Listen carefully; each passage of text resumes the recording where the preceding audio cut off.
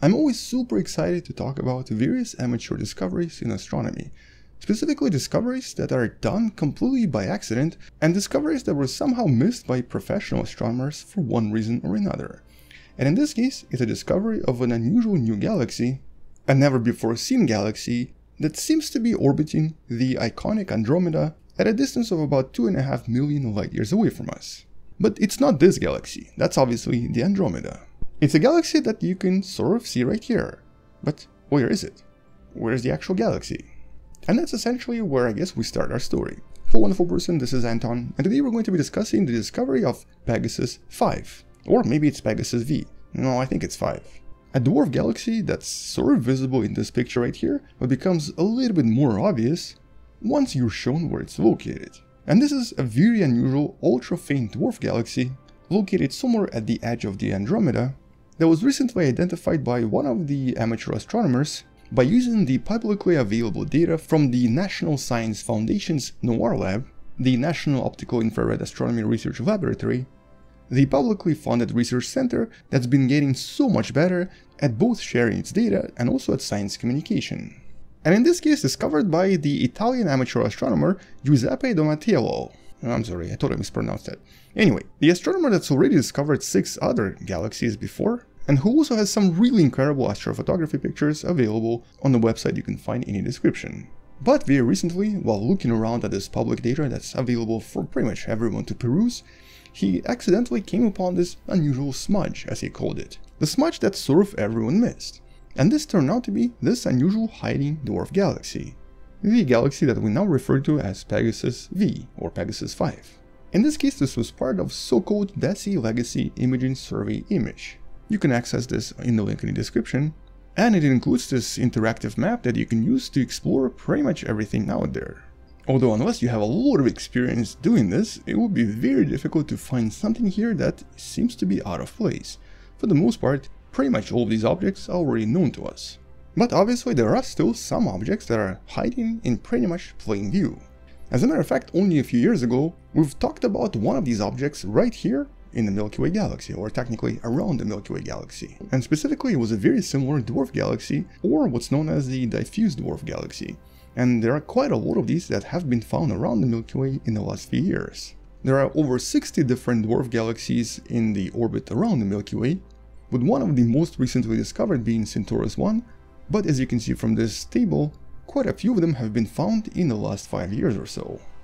And so obviously more of these will be found in the next few years as more and more telescopes become operational and as our technology improves as well. Similarly, quite a lot of satellites on the Andromeda are already known as well, but only some of them have been discovered relatively recently. As a matter of fact, the last major discovery from the Andromeda previously was approximately 10 years ago. And that's obviously because, first of all, it's much farther away, but also because, well, these galaxies are just generally very difficult to see. And there's a very good reason for this. They're known as diffuse galaxies because they don't contain a lot of bright stars. Any stars that are present here are just very dim, much dimmer than our own sun. And that's because many of these stars are just really old, way past their prime. Some of them are billions of years old, and many of them are what's known as red dwarfs. And many of the bright stars that used to exist here either went supernova a long time ago, or might have been captured by the Andromeda itself. But in this particular case, it wasn't really until the follow-ups that it was officially determined that this is indeed a galaxy, and it's indeed a very dim galaxy. In this case, this was done by the 8-meter Gemini North telescope that used some of its state-of-the-art technology to confirm the existence of this dwarf galaxy. But in the process also determined that this galaxy seems to be extremely low in heavier elements compared to any other dwarf galaxy we found in the vicinity. And what this implies is that this is an extremely ancient galaxy, very likely a galaxy that existed even before the Andromeda and the Milky Way started to form into larger galaxies that they are today. In other words, this here seems to be some kind of a primordial, really ancient galaxy, potentially even a galaxy that existed very likely almost as long as some of the oldest stars in the universe. And we know this because this galaxy seems to mostly contain only hydrogen and helium and does not contain a lot of heavier elements such as carbon, nitrogen or oxygen, making this a kind of a fossil galaxy, one of the first galaxies that very likely formed in the vicinity of the Andromeda and the Milky Way, and one of the galactic relics that very likely contains a lot of information about some of the early stars in the universe. It might even contain some of the oldest stars we'll ever discover, but this might be very difficult to find because of the distance and because of the low luminosity. But theoretically, so many more of these galaxies, these relatively hard to see galaxies, should be in orbit around both the Milky Way and the Andromeda even right now. The problem is that we don't seem to see them, and if they don't exist, it might actually create a bit of a problem for the modern cosmology. Specifically, the problems for the ideas behind the mysterious dark matter. But it's not a problem we're going to be solving anytime soon. But in this case, what's interesting is how all of this was discovered. First of all, it was discovered using public data. Second of all, it was discovered by an amateur astronomer. But third of all, it was discovered using a telescope and a survey that was never meant to discover any of this. So it was basically as accidental as it can get. But because of this discovery, by using the Gemini 8-meter mirror, they were then able to identify certain very old, somewhat faint stars, which then allowed the scientists to directly measure the distance to this galaxy and also determine its stellar population, which they discovered to be extremely old. So basically there's still quite a lot of stars out here, millions and billions of different stars, but everything here is super ancient. As a matter of fact, this is probably what most of the galaxies are going to look like billions of years in the future when they no longer have any gas or can produce bright stars.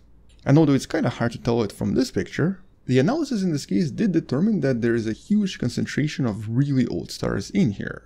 But unlike a lot of other galaxies we discovered in the last few decades, this one seems to have ceased its star activity and star formation an extremely long time ago. We're talking about billions and billions of years ago. Very likely even before the existence of the solar system and planet Earth.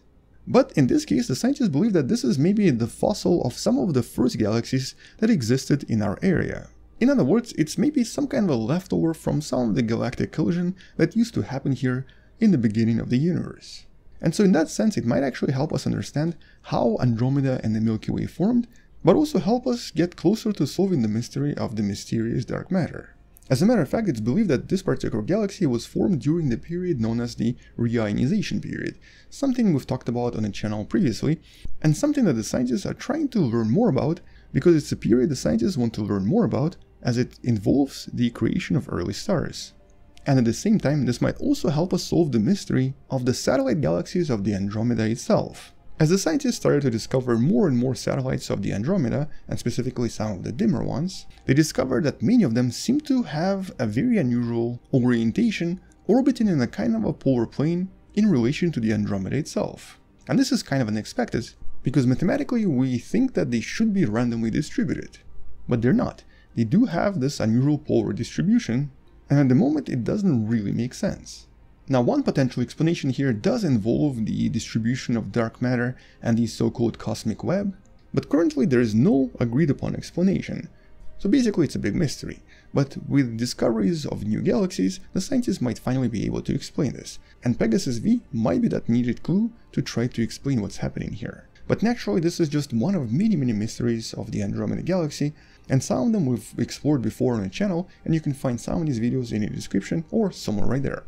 And actually one of the most recent mysteries that was officially solved comes directly from the center of the Andromeda. You can find this video somewhere in the description as well. But I'm sure more mysteries will be solved once the scientists get to analyze Pegasus V, and once they're able to discover some additional information and additional details about this unusual and somewhat accidental and barely visible dwarf galaxy. But until the scientists discover something else, that's pretty much it. Subscribe, maybe share this with someone who loves learning about space and sciences, and come back tomorrow to learn something else. Support the channel on Patreon by joining channel membership or by buying the Wonderful Person t-shirt you can find in the description. Stay wonderful, I'll see you tomorrow, and as always, bye bye.